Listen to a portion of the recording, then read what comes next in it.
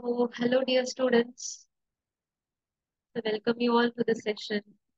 Here in this session, we are going to discuss some of the very important and some questions which you feel very difficult. Okay, from your AIET 5 class 11 NEET exam. Okay, so let us start with the first question. So, the first question for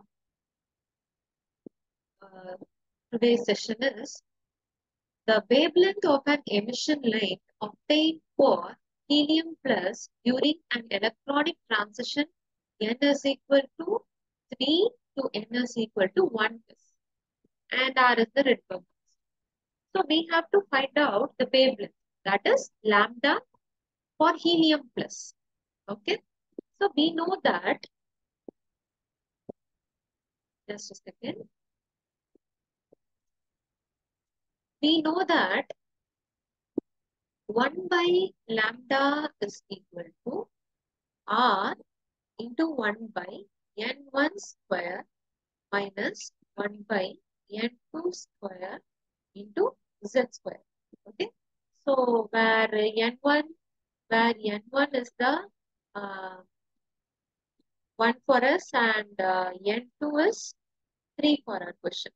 Okay. Ground state and excited state. And Z value, that is atomic number for helium is 2. Okay. Substitute all these values here. So what you will get? R into 1 by 1 square, that is 1, and 1 by 3 square, that is 9. And the atomic number is 2. So 2 square. Okay. So taking LCM, we'll get 9 minus 1 by 9 into 2 square, which is 4. Okay, which will be equal to R into 8 by 9 into 4, which is equal to R into 8 fours are 32, right? R into 32 divided by 9. Okay. So what is 1 by lambda value? It is 32 9 by R. But we need lambda only. We need only lambda. So just reverse it. It is 9 by 32 R. It is 9 by 32 R. Got it? So this is the wavelength. This is the wavelength in angstrom of an emission line obtained for helium plus. Okay. So where it is given in option D. So option D is the correct answer for this. Got it? So just substitute the values of N1 and N2 with the atomic number, you will get the answer. Okay, this is the formula you are learning from this question. Got it? If lithium 2 plus is given, substitute the value for Z as 3 because the atomic number of lithium is 3. Okay. So if the initial state and final state are different, then substitute accordingly in place of N1 and N2. Okay. So basically we are learning, we are putting this formula into this question. Got it? So this is about this. And coming to the next question, which is question number 58 for you. So it states that 1.5 moles of O2 combines with Mg to form the oxide Mg, and the mass of magnesium that has combined this, and atomic number of magnesium is given. So what we are asked to find out, the mass of Mg, the mass of magnesium we have to find out. So before solving this question, we have to write the equation for the given thing. So what is the equation?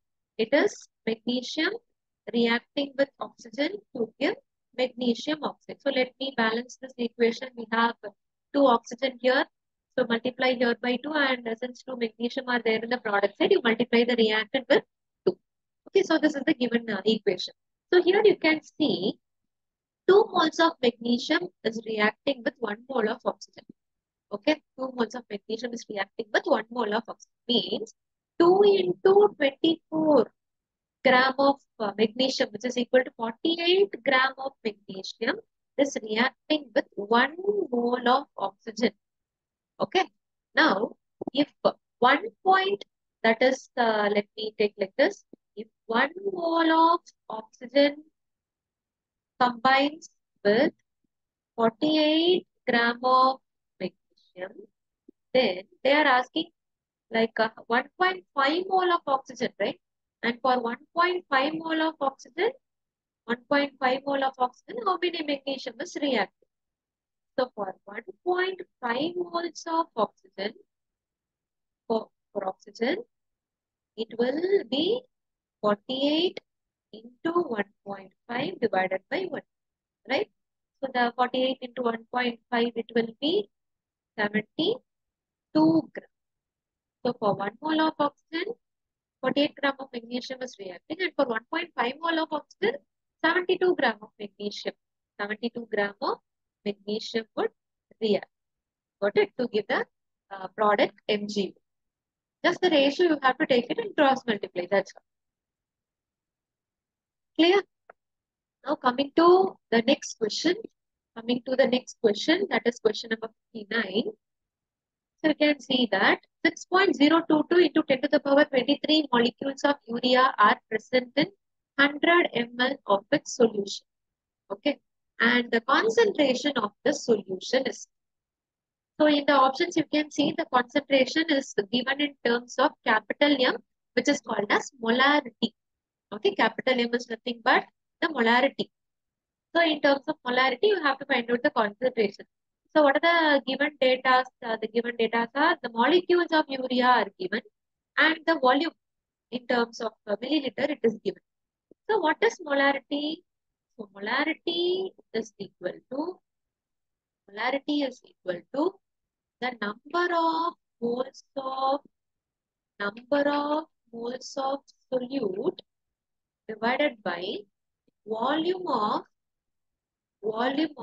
solution. Volume of solution in liter. This is molarity. And the number of moles is not given in the question. So what we have to do? We have to find out the number of moles. How can we find out the number of moles? There are two formulas. One is by using mass by molar mass. But the mass of the substance is not given and the mass is also not given. So we cannot use that formula. And the second formula to find out the number of moles is N divided by N naught. So what is this N? N is the number of particles. Number of particles. It can be atoms or it can be molecules or ions. It can be anything. Okay. And N naught is the Avogadro number. It is the Avogadro's number. Got it? Now using this formula, we can find out the number of moles. It will be equal to, and the number of molecules of urea is given now. It is 6.022 into 10 to the power 20 molecules. That is the number of particles divided by Avogadro number. What is the value of Avogadro number? It is 6.022 into 10 to the power 23. Right? So this is Avogadro number. Now on cancelling and this, we will get, so 20 will get cancelled out and 3 will be remaining. And if you take it to the numerator, it will be 10 power minus 3 or 0.001 mole second. Okay. So this is the number of moles. And the volume of the solution in liter we need to find out. So here 100 milliliter is given. When you convert it to the liter, what you will get? It will be 10 power minus 1. It will be 10 power minus 1. Okay. It will be 10 power minus 1 liter. It is equal to 100 milliliter. Got it? Now substitute these two values here in molarity. Okay. So molarity will be equal to the number of moles of solute, that is 0.001 moles, or you can substitute it as 10 power minus 3 moles. Okay, let me substitute as 10 power minus 3 moles divided by volume of solution liter, that is 10 power minus 1 liter. Okay, so on cancelling out this, what we will get, it is 10 power minus 2, which is equal to 0.01 molar. Okay, so the answer is option B. So the concentration in terms of molarity for the given criteria is 0.01 molar. Okay, this is the final answer for this question. Okay, so now let's move on to question number 60. The number of water molecules present in a drop of water weighing 0.018 grams. So here you have to find out the number of the water molecules, which is nothing but the number of particles. Okay. So from the mass value is given. So number of particles you have to get from the mass value. So how to get that? So the number of moles can be calculated from n by n naught. That is number of particles by Avogadro number. Okay. And from that, what you can do, you can get n is equal to mass by molar mass formula. Okay, mass by molar mass formula. And mass by molar mass is the given mass is 0.018 gram. And the molar mass of water is 18, right? H2O. And we have two hydrogens, so 2 into 1 will be 2. And for each oxygen, 16 is the atomic mass of oxygen, so it is 1 oxygen, so 1 into 16 is 16. And the total mass of water, molar mass of water is 18. So let me substitute 18 here, and you will get it as 1 into 10 power minus 3 moles. Okay. Now number of moles is there. So you substitute this number of moles here in equation 1. So the number of moles is equal to n by n naught, and we need only n, right? Number of particles only we have to find out. So that is equal to n into n naught. So what is the number of moles value? It is 1 into 10 power minus 3, and the n naught is nothing but the Avogadro number. So it is 6.022 into 10 to the power 23. So which will be equal to 6.022 into 10 to the power 20. Okay. So this is the number of water molecules. So it is given in option D. Option D is the correct answer. Got it? We are finding out the number of moles and substituting in the first equation, and we are getting the number of particles, which is nothing but the molecules here, number of water molecules. Okay. So this n is your number of particles. So that only we are getting. Okay. So I hope this is clear to all of you. Let me move on to the next question. That is question number 62. So here in this question, you can see two statements are given. And we have to find out the correct answer for this. So let's start with statement 1. So statement 1 says that bond energy of the chlorine Cl-Cl bond is more than the fluorine bond, Ff bond. Is that right? The statement 1 is correct. Yes. The Cl-Cl bond is more strong compared to fluorine bond. Okay. And coming to the second statement, the shorter the bond length, more is the bond energy. Shorter the bond length, more is the bond energy. We know that bond length is inversely proportional to bond energy. Bond length is inversely proportional to bond energy. If the bond length is very short, then the bond energy is very high. So they are having inversely proportional relationship, and statement 2 is also correct. Okay, statement 2 is also correct. And when you see the bond energies of chlorine and fluorine, you can find or you can see that Cl-Cl bond will be having the highest bond energy value. It is very difficult to break compared to Ff bond. So statement 1 and statement 2 both are correct. Okay, but we have to check whether the statement 2 is the correct explanation for statement 1. Okay. So the relation given in statement 2 is correct. Both the statements are correct. But is it true that Cl-Cl bond is more strong because of its because of its more bond length? Clear? No, right? So the reason for the more strong Cl-Cl bond is due to Cl-Cl bond is more strong, or it is having the more bond energy due to the more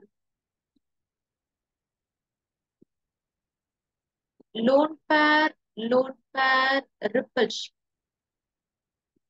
More lone pair repulsion in case of F2. Okay. In case of F2, the bond length is very short. And we know that each halogen will have 3 lone pair of electrons, right? 3 lone pair of electrons. And here you can see these are the lone pairs of fluorine. These are the lone pairs of the two fluorines. And since the bond is very short, the two lone pairs will be they will be very closer to each other, and there will be more lone pair repulsion. So because of that, what happens? So they try to keep them very far apart. The lone pair of electrons tries to keep them very far apart. Okay. So because of this, the bond between the FF atom, they are getting weak. Okay, they are getting very weak. So the energy required to break the bond is nothing but the bond energy. That is very less for fluorine. But in case of chlorine, size of chlorine is bigger compared to fluorine, right? So the bond length will be little bit more. Bond length is more. And the lone pair repulsion in case of chlorine, you can see the distance is very high. Distance is more. So the lone pair repulsion will be there, but the effect is very less. Effect is very less. So what happens? So this bond remains strong and more energy is required to break the Cl-Cl bond. Okay. So Cl-Cl bond is more strong and it is having more bond energy because of the less lone pair repulsion compared to fluorine. Okay. So both statements are correct, but the reason that is given in statement 2 for statement 1 is wrong. Okay. So option B is the correct answer for this question. Okay. Option B is the correct answer for this question. Both are true, but statement 2 is not the correct explanation for statement. Okay. Fine. Now let's go with question number 65. In the following Lewis structure of HNO3, the formal charge on the oxygen atom numbered 3 is. Okay. So this is actually the charge, formal charge. Okay. And we have to find out the formal charge of oxygen 3. So here is our oxygen 3 in HNO3 molecule. So to find out the formal charge, straight away substitute the thing in the formula. So we have one formula to find out the formal charge, right? So the formal charge is equal to total number of valence electrons, total number of valence electrons minus total number of non-bonded electrons minus total number of bonded electrons divided by 2. Okay. So now coming to this oxygen, the total number of valence electrons for oxygen is 6, right? For oxygen, for all oxygen, it is 6 only. And the non-bonded electron is nothing but the lone pair of electrons. It's nothing but the lone pair of electrons. So we have 3 lone pairs here on this oxygen number 3. So each lone pair has 3 electrons. So you can see 1, 2, 3, 4, and 5, 6. So the non-bonded electrons are 6. And the bonded electron, you can see this oxygen is forming only one bond with nitrogen, right? Oxygen is forming only one bond with the nitrogen. So in this bond, we will have 2 electrons. One bond contains 2 electrons, right? So the bonded electron will be 2 divided by 2. This 2 is given in the formula. Now, if you cancel out this, what you will have? 6 minus 6 is 0 and the remaining thing is minus. So minus 1 is the formal charge of oxygen number 3. So option B is the correct answer for this question. Okay. Got it? So if they are asking you to find out the formal charge of oxygen 2, what you have to do? The same way. The total number of valence electron for this oxygen will be 6 and the 2 lone pairs are there. So there will be 4 electrons. And since 2 bonds are here, each bond contains 2 electrons. So 2 bonds, 4 electrons will be there. So it will be bonded electron will be 4 divided by 2. So when you cancel out, you will get 6 minus 6, which is equal to 0. So the formal charge of oxygen number 2 is 0. And the formal charge of oxygen number 3 is minus. Okay, for oxygen number 3, it is minus. Got it? So let's move on to the next question. Question number 66. The major product of the following reaction is.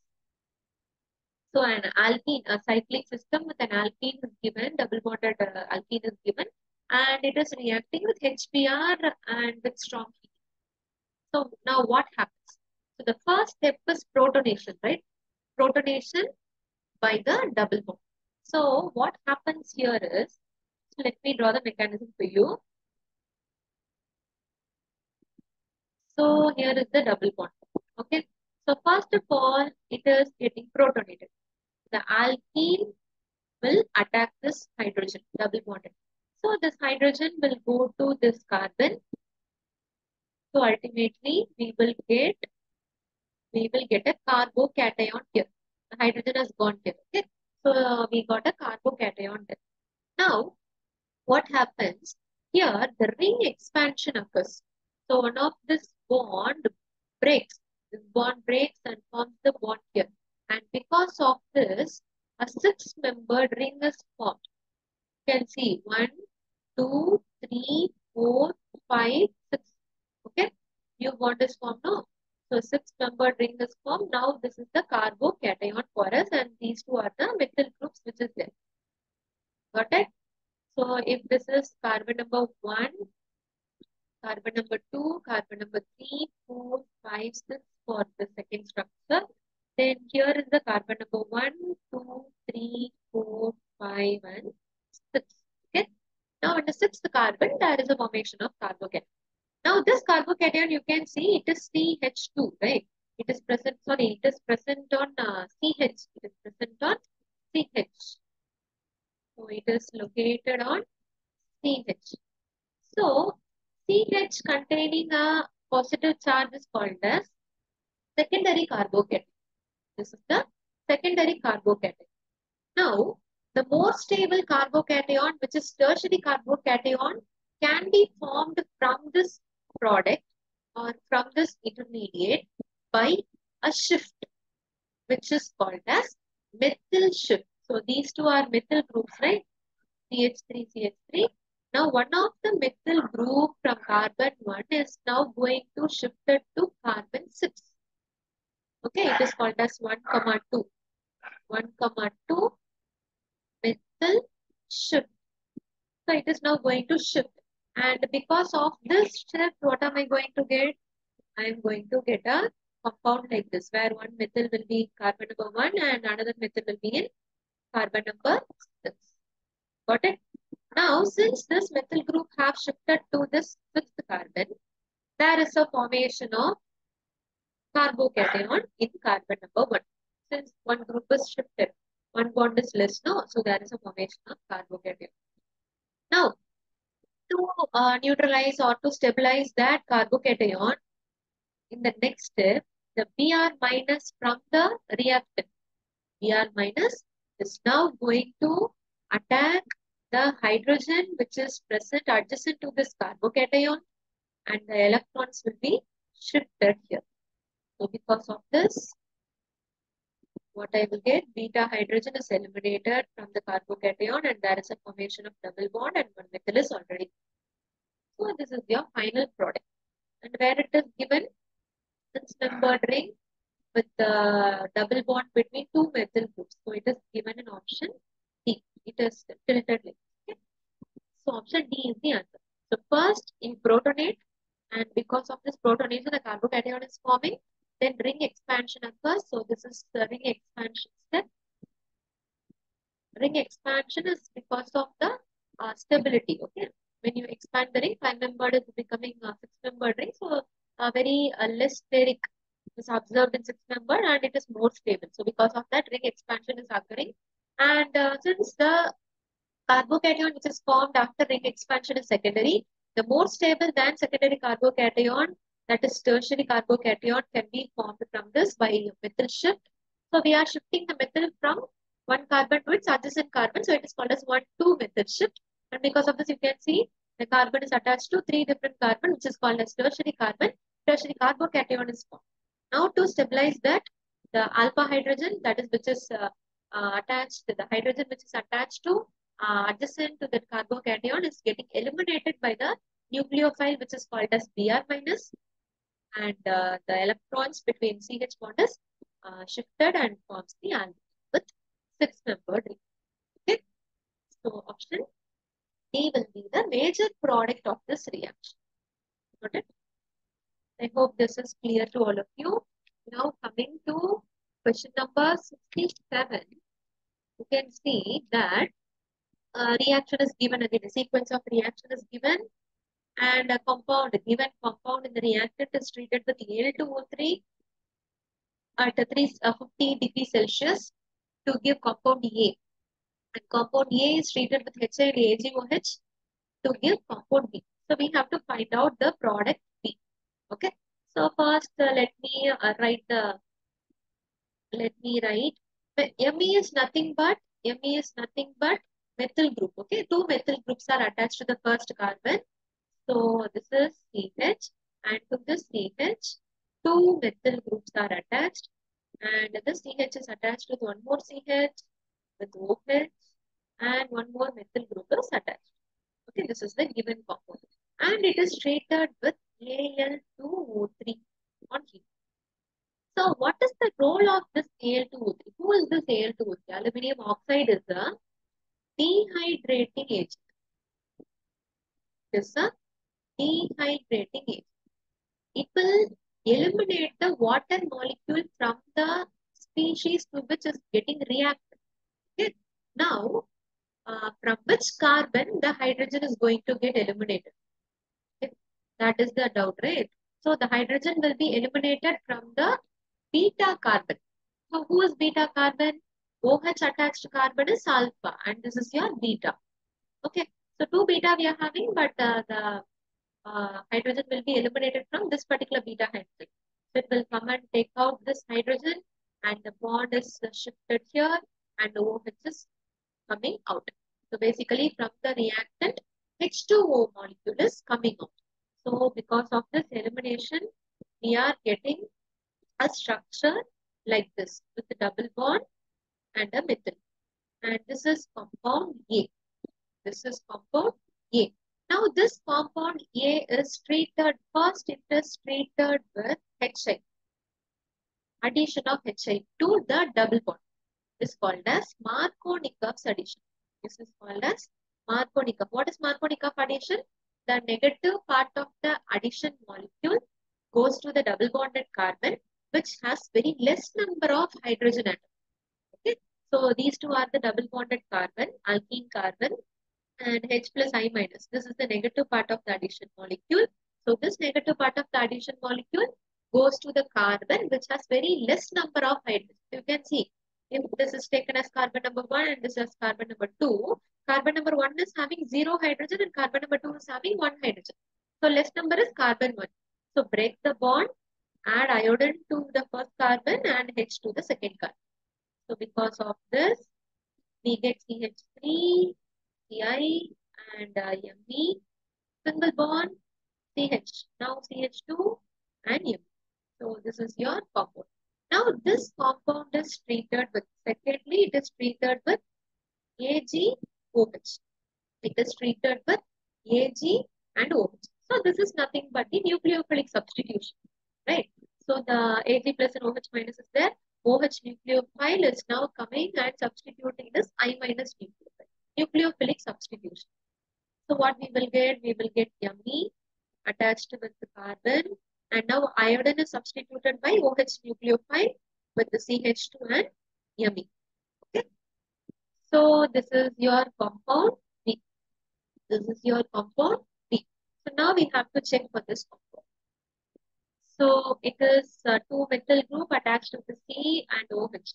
That is option A, right? So option A is the correct answer for this question. Okay. Coming to the next question. Coming to question number 68 for you. So again an organic question. Sequence of reaction is given and the reactant is there. It is treated with H plus, giving compound A. And then with ROH, with alcohol in acidic condition, it is giving compound B, and that compound B is a major product. We have to find out that major product. Okay.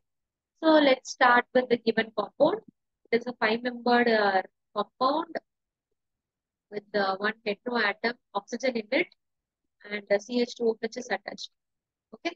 Now it is treated with H plus. So what happens? The lone pair, the two lone pairs which is there on oxygen, from those two lone pair, one of the lone pair will come and protonate. Okay. So we will get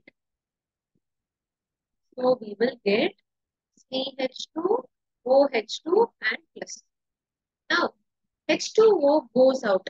H2O goes out. It takes the electrons which is there in that bond and it goes out as H2O. So H2O leaves out and there is a formation of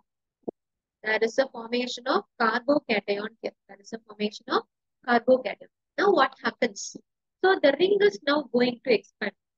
This bond is going to break and it is going to oxygen is now going to form the bond with the carbocation containing carbon to give the product. So we will get a six-membered ring because of this ring expansion. So because of this ring expansion, there is a formation of six-membered ring with carbocation here in this card. Okay, got it? Now, to stabilize this, or this compound A is now reacting with ROH. Is now reacting with ROH. So it is RO minus and H plus, right? So this RO minus will come and attack this plus carbocation. Nucleophile is now going to attack the electrophile to give OR. Okay. So now this is your major product B. This is your major product B from the given reaction and it is given in option B. Option B is the correct answer. Okay. Got it? Fine. So coming to question number 74, in which of these equations does the heat of reaction represent the standard enthalpy of formation of the product? Standard enthalpy of formation of the product. So first of all, we need to know what is standard enthalpy of formation. So it is delta HF naught, right? So it is nothing but the 1 mole of the substance,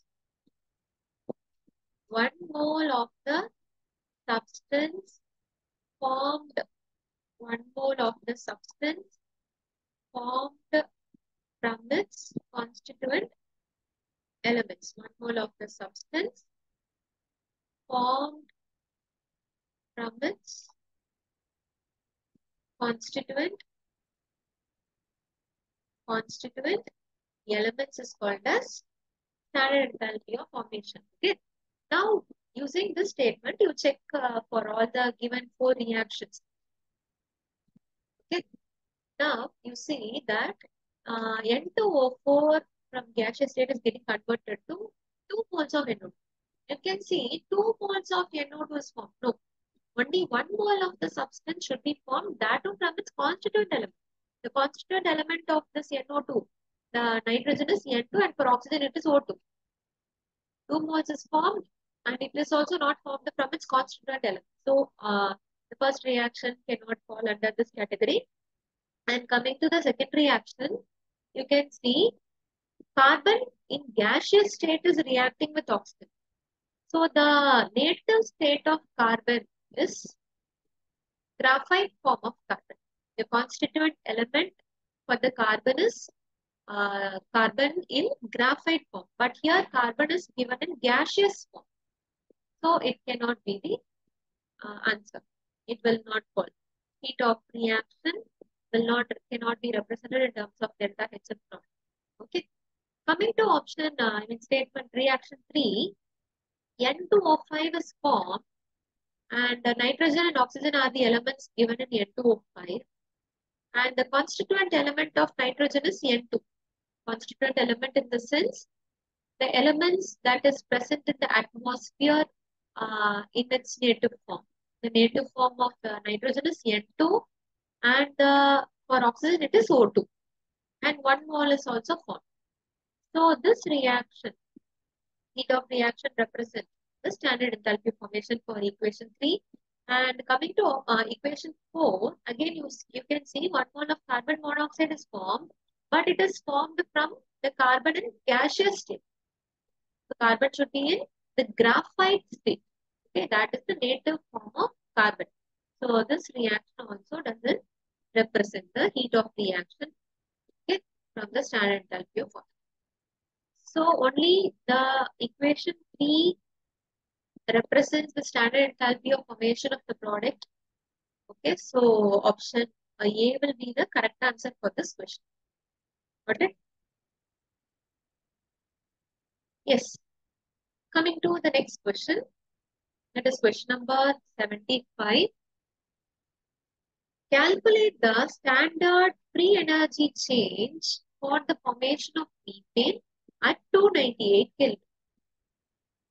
The value of delta HF naught for CH4 is given, and the entropy values of carbon in graphite form, hydrogen and methane gases are given, and we have to find out the standard free energy change. We have to find out the standard free energy. Free energy is nothing but the Gibbs free energy, right? So we have to find out delta G naught. So delta G naught is nothing but delta H minus T delta S. So delta G naught is equal to delta H naught minus T delta S naught. And S naught values are given. So from this, what you do, you find out the delta S naught value. So how to find out the delta S naught value? So S naught value can be find out from the entropy of the product, entropy, standard molar entropy of the products minus the molar entropy of the reactants. Product minus reactants. Okay. Now, who are the products and who are the reactants? So, it is a formation of methane at 298 Kelvin, right? So, carbon reacts with hydrogen to form methane. Now, balance this equation by putting 2. So, methane is the product and carbon and hydrogen are the reactants. Got it? Now, what you do? You just substitute. So, the product is CH4 and the entropy for CH4 is, yeah, for CH4 it is 186, right? It is 186.3, which is the product minus reactant. So who are the reactant? Carbon and hydrogen, both are the reactant. And the S naught value for carbon is 5.70. It is 5.70 plus there are 2 hydrogen, right? Only for 1 hydrogen S naught value is given. For 2 hydrogen, you have to multiply by 2. So 2 into 130.7. 2 into 130.7. So on substituting this, this is in terms of joule per Kelvin per mole. So when you solve this, you will get minus 80.8 joule per Kelvin per mole as the answer. Okay. But here you can see delta HF naught is given in terms of kilojoule per mole. So what I have to do, convert this joule to kilojoule. That is 80 minus 80.8 to 10 power minus 3 kilojoule per Kelvin per mole.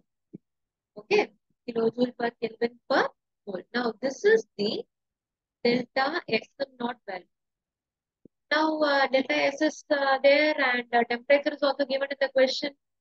Delta H is also there. Just substitute all the values here in this equation and get the final answer. So delta G naught will be equal to delta H is minus 74.81, right? So it is minus 74.81 minus temperature is 298 Kelvin and delta S value is minus 80.8 into 10 power minus 3. Okay. Now on substituting minus 74.81, when you multiply 298 with 80.8, you will get some around plus 24.07 in kilojoule per. Okay. So now on adding on and subtracting these two, we will get minus 50.74 kilojoule per mole as the final answer for this question. So option C will be the correct answer. Got it? Option C will be the correct answer for this question. Got it?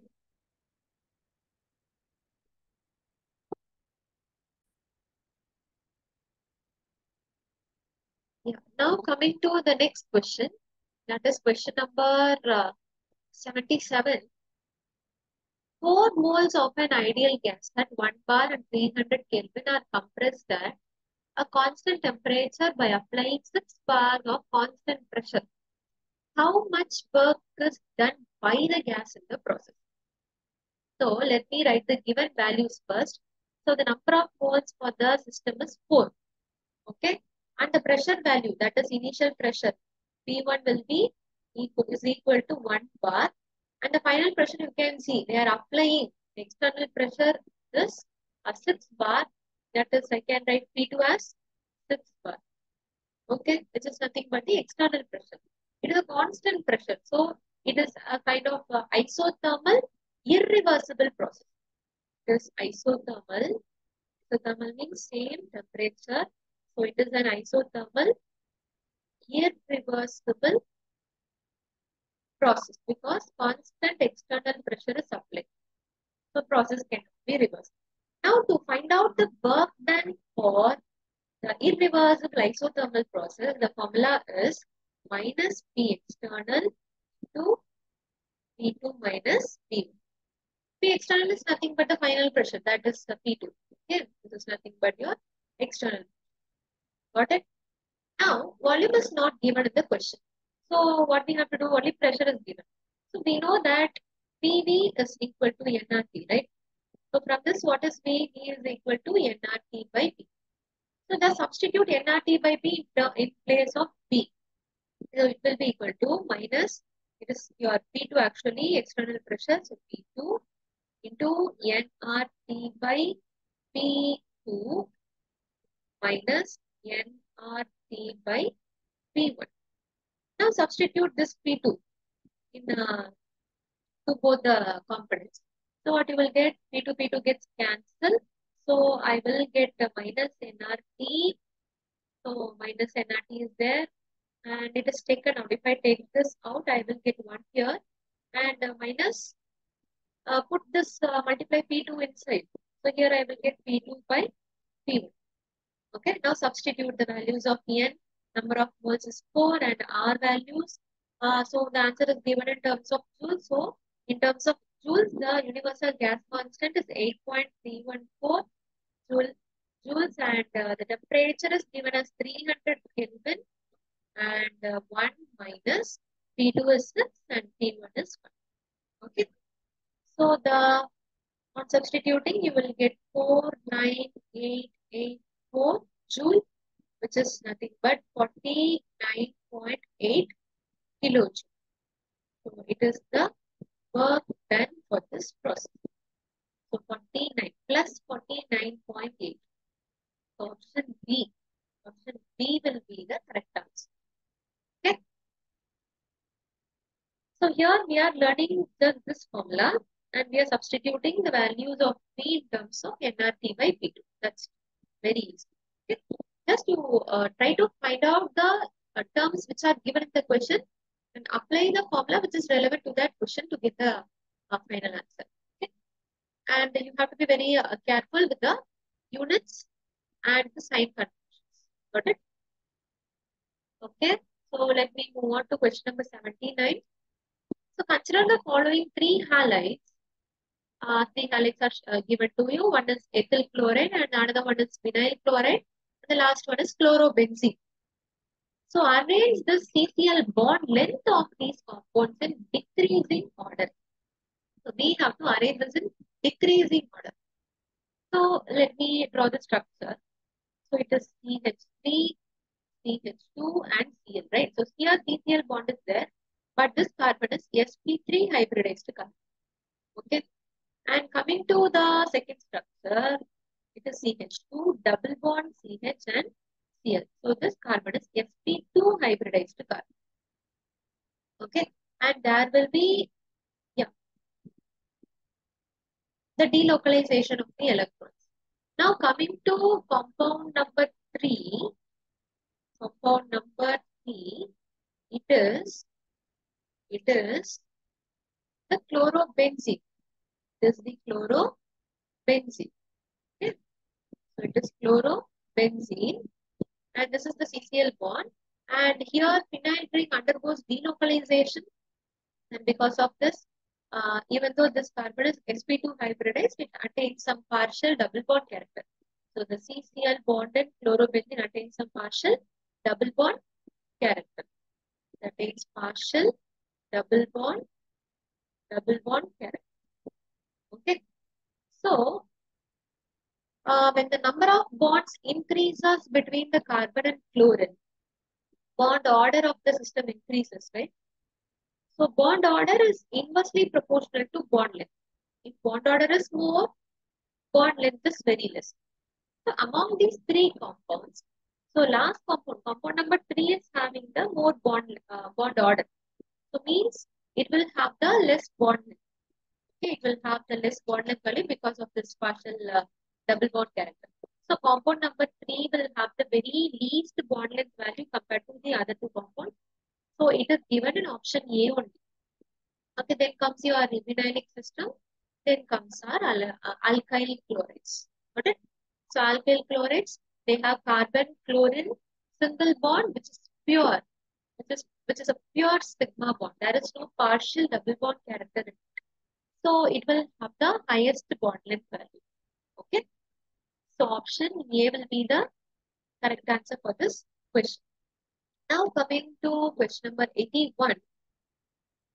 So here is again an order, the correct order of plus M effect. Plus M effect is, what is plus M effect? It is mesomeric effect, right? So it is mesomeric effect.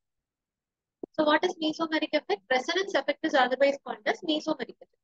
So plus M effect in the sense, the electrons, the groups which are donating the electrons to the ring, those groups are called as plus M groups, and the effect that is observed in those systems are called as plus M effect. So here you have to find out the correct order of plus M effect of nitrogen containing functional group on benzene ring among the given compounds. So all the 4 given compounds are having nitrogen group, and which will donate more easily among these 4. So first compound is aniline. So here to this nitrogen, 2 hydrogens are attached. And here since this nitrogen is having the lone pair of electron, it will donate the electrons to the ring. So it is an electron donating group. And coming to the second compound, there also we have nitrogen which has one lone pair. But we have 2 methyl groups. So these 2 methyl groups, what they will do, they undergo hyperconjugation. Okay. So when this nitrogen gives out this electron here, so they will try to undergo hyperconjugation. So the effect will be a little bit very less. Now coming to the third compound, we have CH3CO group here. CH3CO group is called as acyl group. So this acyl group is electron withdrawing group. So what it will do, it will withdraw the lone pair of electrons towards itself, making very less electron density available for this ring. So this group cannot act as an electron donating group. That is, it cannot act as a plus M group to the ring. Okay, so the effect will be very less. And coming to the last compound, you can see there are 2 COCH3 groups.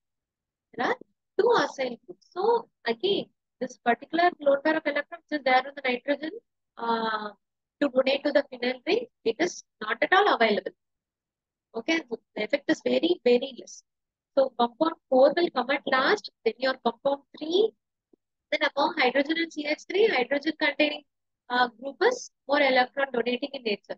So in compound 1, you can observe the plus M effect more, then compound 2, then compound 3, and compound 4. Okay, so option 3, C will be the correct answer for this question. Okay, yeah. Now let's go with question number 83. So this question says that in which of the following pairs of carbocations, the first carbocation is more stable than the second. So it is such an easy question for you. So in each pairs, two compounds are given. So let us check. So in case of the first 2 compounds, so positive charge is there on the carbon, uh, which is attached with a vinylic system. So what is a vinyl group? So there will be 2 carbon, which is double bonding. So this is called as vinylic group. it is attached with the vinylic system. And this carbocation can be stabilized by the carbon, vinylic carbon. So the electrons will get delocalized and they will come and help here. So that is stable. And when you see to come to the second compound, carbocation is there, but there is no adjacent double bond to help that carbocation which is electron deficient. Okay, so the charge is localized here. But here delocalization occurs to help the carbocation. So delocalization will increase the stability, right? So the first compound is getting stabilized by resonance. So that is more stable compared to the second compound. Okay. So first carbocation is more stable. So that will come. So compound pair 1 will come. And coming to pair 2, so here you can see the carbocation is there, but adjacent to that nitrogen is there, which has one lone pair. It is adjacent to that carbocation. So it can help the carbocation easily, okay, and can stabilize. But when you come to the second compound, carbocation is attached with oxygen, which has two lone pairs. Oxygen is more electronegative than nitrogen. So the more electronegative oxygen will try to pull the electrons towards itself. Already the carbocation is electron deficient.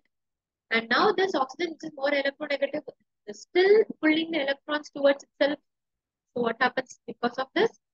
The stability of the second compound decreases and the stability of the first compound increases. Okay. So the first compound is more stable than the second compound. So this pair will also fall under this category. Now coming to the third option. In the third option, carbocation is there. Okay. But adjacent to that carbocation, we have an sp3 hybridized carbon. Okay. So this sp3 hybridized carbon cannot help this carbocation. But in the second compound, where oxygen is there, it can help this carbocation. Even though it pulls the electron towards itself, it helps because through its lone pair, because it is adjacent to them. So it can help. It can help compared to the first compound. So here the second compound is more stable than the first compound. Because in first compound, no helping is possible. But in second compound, helping is possible through oxygen. Got it? So the second compound is more stable than the first. So it will not fall under this category. 3 will not come. Now coming to the last option. So there is a carbocation and here one methyl group and here one propyl group is present for the first compound. And in second compound, both are ethyl groups. Both are, here H2 is wrong and only CH should be there. CH should be there because it is the secondary carbocation. It is a printing mistake in your question paper. Now, so here it is methyl and this is propyl. And here both are ethyl. So both ethyl groups will create the steric hindrance. That is, it is more crowded. Secondary carbocation is more crowded here in the case of ethyl attached system. Whereas here, one side it is crowded with propyl, but another side a small methyl group is there. So crowdedness is very less. So a nucleophile can come and attack this carbocation more easily compared to the second compound. So the first compound is more stable compared to the second compound. Okay. So it will come. So 1, 2, and 4 they are coming. So option B will be the correct answer for this. Okay. The electron donating capacity. Electron donating capacity in case of this fourth compound, it is very less. Since both are ethyl, they can donate to a particular extent, but propyl can donate more electrons. Okay, so which stabilizes the first compound. So option B is the correct answer. Okay. Now coming to the next question, the correct stability order. Correct stability order of the following carbocations is. So you can see 4 carbocations are given and OH is attached in the first 3 compounds. Now OH is an electron donating group. If electron donating group is present in the ring, then it stabilizes the It stabilizes. It stabilizes the carbocation. Okay. Now that electron donating group should be present at ortho and para position. Then only it stabilizes the carbocation. Okay. That too, especially when electron donating group is present at para position, it stabilizes more compared to the ortho. Okay. Now using this concept, you try to find out the answer. Now when the first compound, it is ortho and this is meta and this is para substituted and here no substitution is there. Now the para substituted compound is more stabilizing. So para third compound will be more stable. So it has to come first, right? So option B or option C should be the correct answer. Then after this para, ortho should come. Ortho means adjacent, meta means alternative, and para means opposite. Okay, then next to this para, ortho comes. So compound 1 comes. So obviously option 3, C is the correct answer. We'll check with the other also. Then comparing this meta substituted and no substituted system. The group which is attached at meta position, since this oxygen is more electronegative in nature, it will try to pull the electrons towards itself, making this carbocation more electron efficient. It is destabilizing. Actually, this OH is destabilizing. It is destabilizing by pulling the electron towards itself through electronegativity. Okay, whereas in case of compound 4, we don't have any such electronegative atoms attached to the ring. So there is no such pulling of electrons. Okay, so 4 is more stable and compound 2 is the very least stable among the 4 compounds. The correct order is option C. Okay. Then coming to question number 86, the number of sigma and pi bonds in the following molecule. So this is one of the very easiest question, right? So you can see there are two 6-membered rings. And coming to the first 6-membered ring, so hydrogen is there. Each carbon should have 4 bonds. And to satisfy the valency of each carbon, just I am putting the hydrogen and satisfying here. And here are hydrogen. So this is the complete structure. Now the sigma bonds are nothing but the single bonds, right? So let us calculate. 1, 2, 3, 4, 5, 6. So these 6 are carbon-hydrogen sigma bond. Now we will calculate the carbon-carbon and carbon-oxygen sigma bond. So here among this double bond, 1 is sigma. So 6 plus 1, 7, 8, 9, 10, 11, and 12. Here 13, 14, 15, 16, 17. And here 18 and 19. So totally 19 sigma bonds are present. And how many pi bonds? So in a double bond, 1 is sigma and another 1 is pi, right? So 1, 2, 3, 1, 2, 3, 4, and 5. So there are 5 pi bonds. So 19 sigma and 15 pi bonds is the answer. Okay. Now the number of primary, secondary, and tertiary carbons in the following structure are respectively. So what is the primary carbon? If a carbon is attached to only one carbon, it is called as primary. So like that, how many carbons we are having? With the carbon which is attached to only one carbon.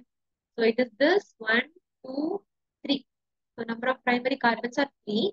Secondary is a carbon attached with 2 carbon.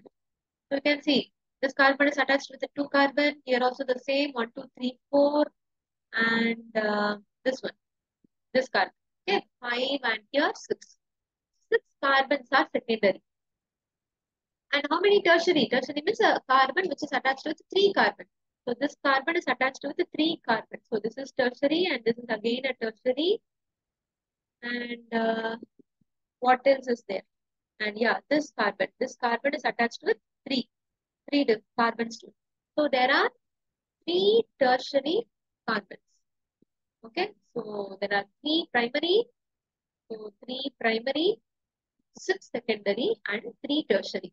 So option B will be the correct answer for this question. Okay. Now coming to question number 92. We're coming to question number 92. So the compound is given. You have to find out the major product of this reaction. So the same way, The alkene will come and protonate this HCl. Alkene will come and protonate this HCl. So because of this protonation, we get a carbocation. Okay, we get a carbocation.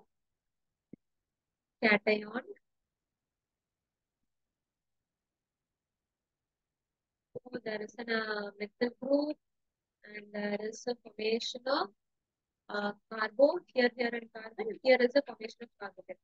Now the ring expansion occurs. One of the bond breaks.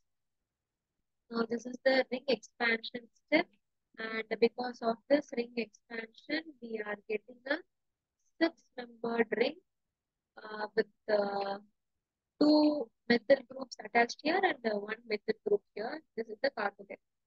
Okay. Now to this carbocation, Cl minus will come and it will attack this carbocation to give the desired product.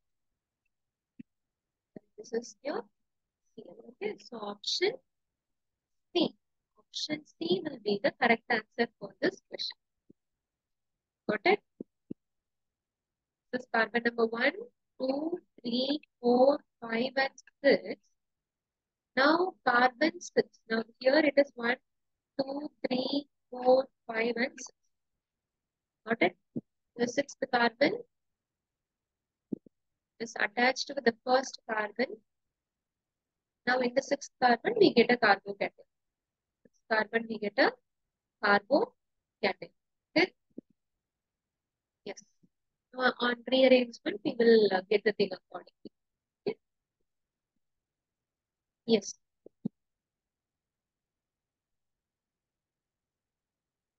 Now coming to question number 93. An alkane which has molecular weight of 86 on bromination gives only two monobromo derivatives except stereoisomer, the alkanes. So here it is given there are only two monobromo derivatives. Means only two different types of hydrogen should be there in the compound. Okay. So you can check in the first compound, these belong to one type, primary, and these two are secondary, and this is tertiary. So there are three different types here. And here all these three are one type, and this is another type. This is one more type. If you substitute these hydrogens with bromine, you will get three different bromo products. Whereas in case of option C, these terminal hydrogens belong to one type, and this internal hydrogen, they belong to one type. So only two different hydrogens are there. One is primary and another one is tertiary. So two monobromo derivatives are possible. And here in this option D, we have only one type of hydrogen. No, you substitute any of these 12 hydrogen by bromine, you will get only one product, one type of product. So here only one type of hydrogen is present. So in option C only we have two different types of hydrogen, which is primary and tertiary. So two monobromo derivatives are obtained from the compound C. Okay. Now coming to question number 94. What is the major product expected by the chlorination in the presence of anhydrous AlCl3 of para-methyl anisole? So actually, this is an example for electrophilic aromatic substitution. In that we have 5 reactions, but the first reaction, halogenation, is given here. When you halogenate, when you chlorinate the para-methyl anisole, so this is your para-methyl anisole. OCH3 attached to benzene is anisole, and to opposite to that, one methyl group is there. This is para-methyl anisole. Now, when I halogenate this in presence of anhydrous AlCl3 with the chlorine, I will get an electrophile which is Cl+. Now, this electrophile, where it will go and substitute in the ring? That is the question. The major product of the substitution we have to find out. Okay. Now, OCH3 and CH3, two groups are there. Among these two groups, OCH3 group is more activating group than CH3 alkane. So the major product will be in accordance with OCH3. So we all know that only ortho and para product is possible. Now to this OCH3, These two are the ortho position, and no para position is already occupied by CH3. So the para chlorine substituted product is not possible. So it can substitute only in the ortho, either one of the ortho position. So where it is substituted, chlorine should get substituted in the ortho position to OCH. So it is given in option C, right?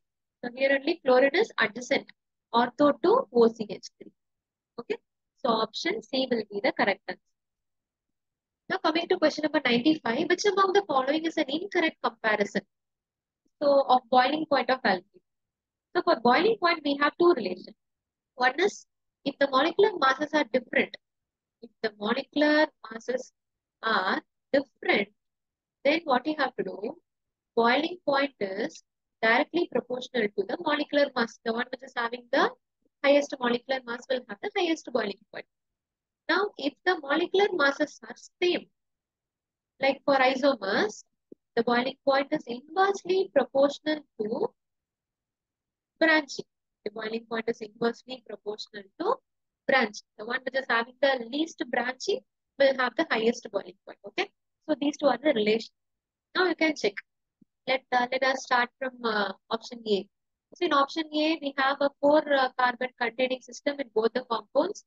So here in the first compound, we don't have any branching. And second compound, we have one branch. Molecular masses are same. So use the second relation.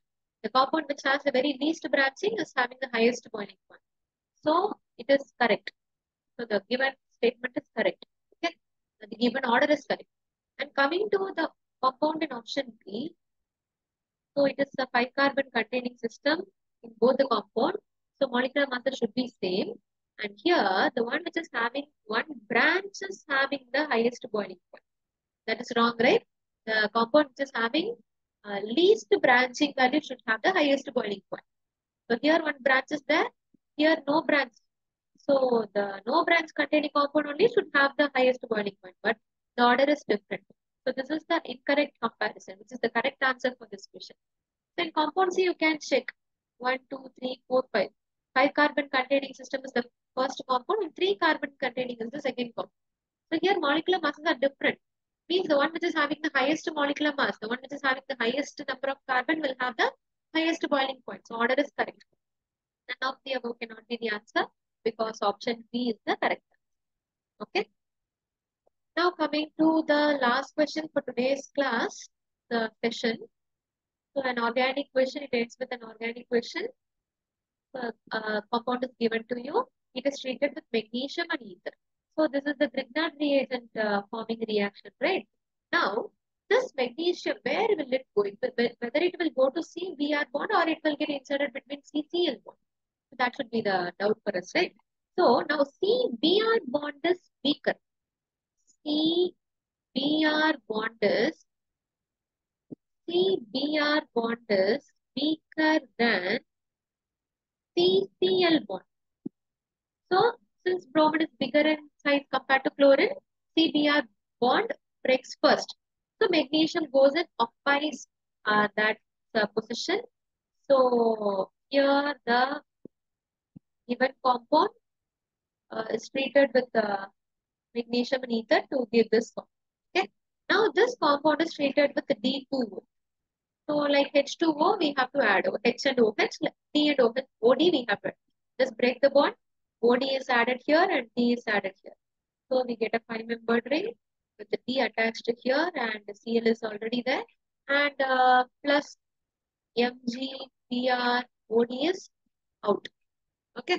Now this compound is treated with sodium in ether.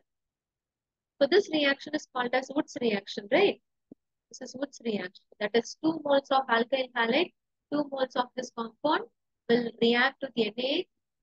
Okay. So let me write for you. So this is a 5-membered cycle. This is the first mole and this is the second mole. This is the second mole of the compound and it is treated with 2 sodium. So 2 NaCl will come out and these 2 compounds will form the new carbon-carbon bond. Okay. So it is given in option B. The design product is Even the compound A is an option B. Okay, so that is a correct answer. So I hope the session is very useful for all of you. Okay, I hope I have cleared all your doubts in this session.